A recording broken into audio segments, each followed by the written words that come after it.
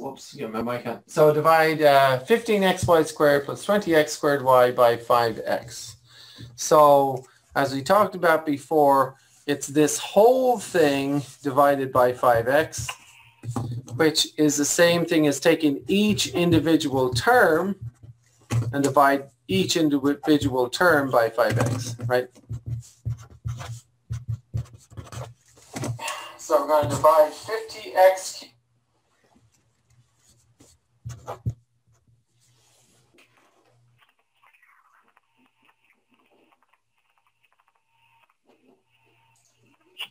That make sense?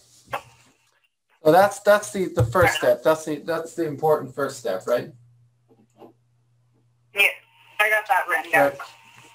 And the next step is just, you know, be careful with our cross canceling. Like if the first one works out pretty nice because, well, we can do the numbers right off the bat, right?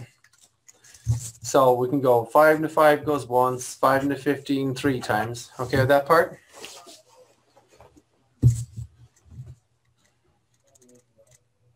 So it would be 3x. Right, but we can also cross cancel the x's here, can't we? Yeah. Right. Okay. So we got 3 times 1 times y squared all over 1, which will be 3 y2. Yeah, 3y squared. 3 times y squared, yeah. Plus, and this one, I'm just going to encourage students to write, because it's x squared over x, I'm just going to encourage students to write this. Just go like x, x, y. Just to make it nice and simple. All over 5x. Okay with that? So just write out your x squared and then carefully cross cancel. See, the problem with math is if you make one mistake, then you're wrong. And you won't get the points. You know? So there's no rush and we'll just take our time and get it right. Yeah. Well, that's usually students, when students take a test, they usually mess up on little things like that. So 5 into 5 once, 5 into 20. You can see the screen okay, right? Yeah, I can see the screen. Cool. And then the x's cross cancel, or one of them does anyway, right? Yeah, so it'd be 4xy. Lovely, yep. There's 4 times 1 times x times y over 1 times 1, so 4xy. Now, are these like terms?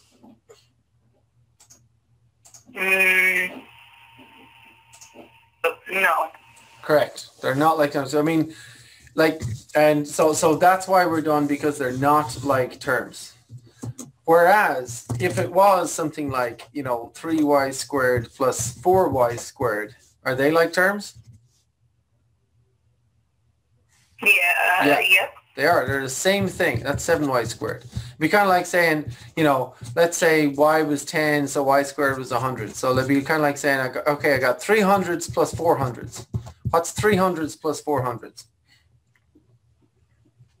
700. 700. Simple as that. 700s, right? 3y squared and 4y squared, 7y squared. Or even if you had, like, let's say you had like, and again, everyone watching at home, I'm just making this up off the top of my head just to review like terms a little bit. But what if you had, let's say, 2xyz plus 5xyz? What do you think that would be?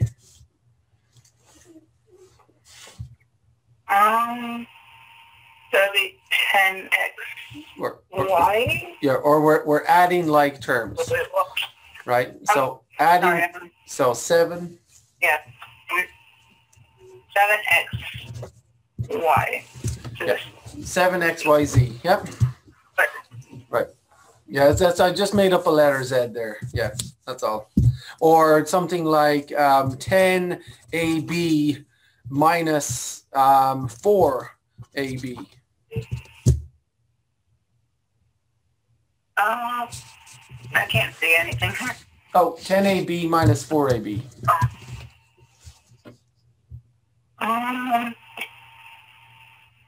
That'd be 6. Yeah, 6ab. Yep. These are like terms. but it, because AB is the exact same thing, right? But, you know, x, y, and y squared, not the same thing, so not like terms, and that's why we're done in that question, right?